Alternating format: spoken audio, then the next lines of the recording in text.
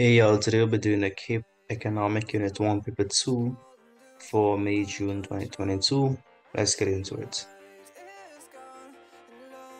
Module 1, 1A, distinguish between a command economy and a free market economy.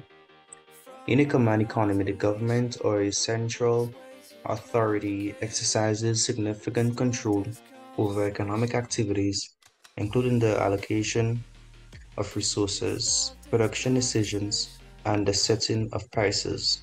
The primary goal is often to achieve social and political objectives, such as income equality and centralized planning, even if it means sacrificing consumer choice and market efficiency. Conversely, a free market economy operates with minimal government intervention in economic activities.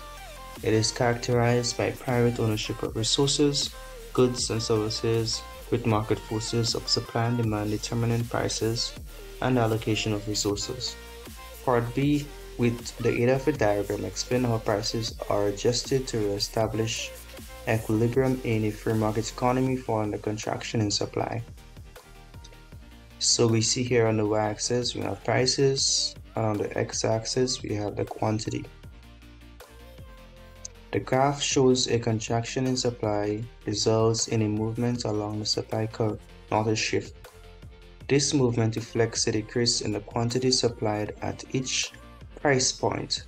As the quantity supplied decreases, it results in a shortage, where the quantity demanded exceeds the reduced quantity supplied.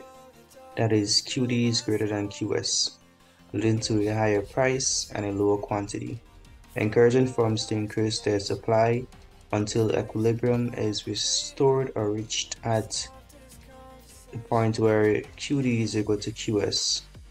The demand curve remains constant throughout this process. Part C, analyze how knowledge of each of the following can benefit a car manufacturer. We have income elasticity of demand, price elasticity of demand, and cross price elasticity of demand. Firstly, understanding the income elasticity of demand is essential for car manufacturers because it enables them to gauge how changes in consumer income levels impact their products. For instance, a positive YED greater than 1 indicates that cars are a luxury good, and as consumers' income rise, the demand for cars will increase proportionally. This information can guide the manufacturer in positioning their vehicles and marketing them to target affluent consumers. On the other hand, if YED is less than 1, cars are considered necessities, and the manufacturer can focus on affordability and reliability in their product offerings to cater to a broader market. Secondly, understanding the price elasticity of demand is crucial for a car manufacturer when setting prices. If the PED is elastic, that is greater than 1, a price decrease will lead to a significant increase in demand. In such a scenario, the manufacturer might consider lowering prices to attract more customers, potentially increasing overall revenue. However, if PED is inelastic, that is, it's less than 1, a price increase may result in only a modest decrease in demand. This information helps the manufacturer determine their pricing strategies, impact on demand and revenues.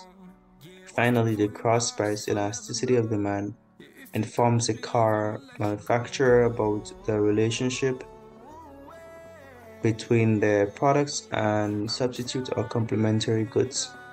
A positive XED for a substitute good implies that an increase in the price of a competing product will lead to an increase in demand for the manufacturer's cars. This knowledge can aid in marketing and product differentiation strategies. Conversely, a negative XED for a complementary product suggests that when the price of a complementary good rises, demand for the cars may decrease. Car manufacturers can use this insight to develop partnerships or promotions that encourage the purchase of both cars and complementary products. Module 2a, distinguish between productive efficiency and allocative efficiency. Productive efficiency refers to producing goods and services at the lowest possible cost. It occurs when an economy or a firm generates the maximum output from a given set of inputs, minimizing wastage and inefficiencies in the production process. Allocative efficiency, on the other hand, deals with distributing resources to maximize overall societal welfare. It occurs when resources match the value consumers place on the last unit of a good, that is the marginal benefit, to the cost of producing that unit, the marginal cost. Part B, with the aid of a diagram, explain how market failure is caused by monopoly. On the y-axis, we have the price, revenue, and cost. On the x-axis, we have the quantity, and we have the average cost or average total cost, and we have the marginal cost. It always cuts the average total cost at its minimum. We have the steeper line right here, the marginal revenue, and also we have the average revenue, which is also equal to the demand curve for a monopolist. The first and most notable form of market failure due to monopoly is the significant increase in price, that is P sub 1 compared to what would exist in a competitive market, P sub m. This price increase leads to a deadweight loss, DWL, in consumer surplus because it exceeds the marginal cost of production. The area between the demand curve and the price, P sub 1, represents this loss, indicating that consumers pay more for the good than they would in a competitive market. Furthermore, monopolies typically produce less output, Q sub m, than what would occur in a competitive market, Q sub 1. This reduced production leads to a misallocation of resources as it is not producing at the socially optimal level.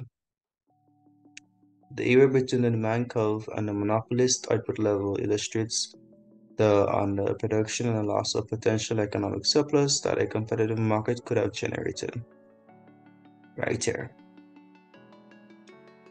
Part C, discuss how a government can use each of the following measures to control market failure: taxation, state ownership, antitrust policy. Taxation, a fundamental fiscal policy instrument, operates to rectify negative externalities, a pervasive source of market dysfunction. By taxing goods and services with associated negative externalities, such as carbon emissions, the government internalizes the external costs, thus optimizing resource allocation. The government can leverage its dual role as a regulator and a revenue generator by channeling the tax revenues into corrective measures or compensatory programs, thereby addressing the underlying market failures. Secondly, turning to state ownership. This interventionist approach pertains to instances where market failures manifest in the form of underprovided public goods or monopolistic dominance. In response, the government assumes direct control or ownership of essential services or infrastructure. This strategy ensures equitable access and guards against undersupply, a common outcome in private markets. State ownership can also serve as an instrument for dismantling monopolistic structures as government enforce regulations to curb anti-competitive behavior and maintain market equilibrium. Finally, antitrust policy, on the other hand, is an intricate facet of market governance. It is indispensable in situations characterized by monopolies and oligopolies, which undermine the competitive landscape. By implementing antitrust measures, the government fosters competition, a cornerstone of market efficiency. These policies include scrutinizing mergers to prevent excessive market concentration, breaking up dominant firms, and penalizing anti-competitive actions. In doing so, Government curbs the distortions caused by market powers, reducing consumer detriment, enhancing economic efficiency, and preserving the dynamism of markets. Module 3, 3A lists four rewards of the factors of production. The four rewards of the factors of production are rent, wages, interest, and profits. Part B, with the aid of a diagram and assuming that the market is in equilibrium, explain how migration affects the wage rate and employment level in the home low-income country.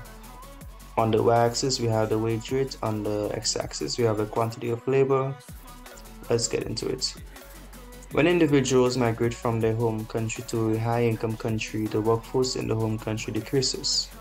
This shift to the left of the supply curve, S sub 2, represents a reduced labor force due to migration.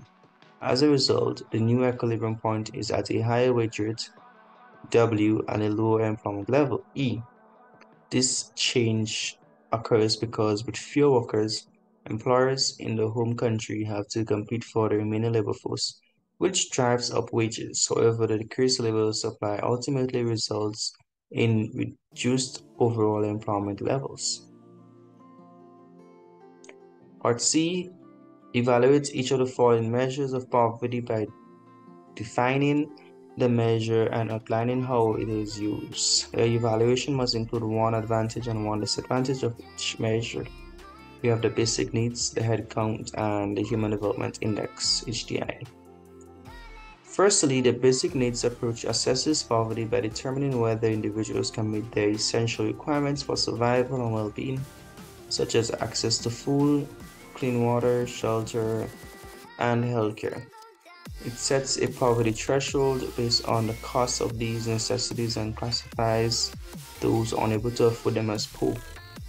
One significant advantage of this approach is its simplicity and intuitiveness. It provides a clear and practical understanding of poverty by focusing on the essentials for a decent standard of living. This approach directs resources to address immediate needs, crucial in emergencies and for the most vulnerable. However, disadvantage is its one-dimensional nature. It may overlook non-monetary aspects of poverty such as access to education, employment opportunities, or social participation, and it may not effectively capture relative deprivation or disparities in income. Secondly, the head count ratio is a straightforward measure that counts the percentage of a population living below the defined poverty line. It's a binary measure that classifies individuals as poor or non-poor based on income or consumption. The advantage of the head count measure lies in its simplicity and ease of communication. It provides a clear and easily understandable metric for policymakers and the public to track poverty levels, facilitating the establishment of clear, measurable targets for poverty reduction. On the downside, it provides only a snapshot of poverty at a specific time, neglecting the depth of poverty inequality within the poor population that changes in living standards over time. It relies heavily on income or consumption and does not account for other dimensions of well-being. Lastly, the Human Development Index, HDI, combines income, education, and life expectancy to provide a multidimensional nature of development and poverty. It reflects a broader perspective on well-being by considering not just monetary earnings but also health and education. The advantage of the HDI is its comprehensive nature. This nature helps policymakers identify areas that require improvement beyond income, promoting long-term development and well-being. However, a disadvantage is that it aggregates multiple dimensions into a single index, potentially oversimplifying complex issues. Additionally, it assigns equal weights to each dimension, which may not accurately reflect the priorities and values of different societies, and it can mask disparities within countries providing a national average. And that is it, guys. See you all next time.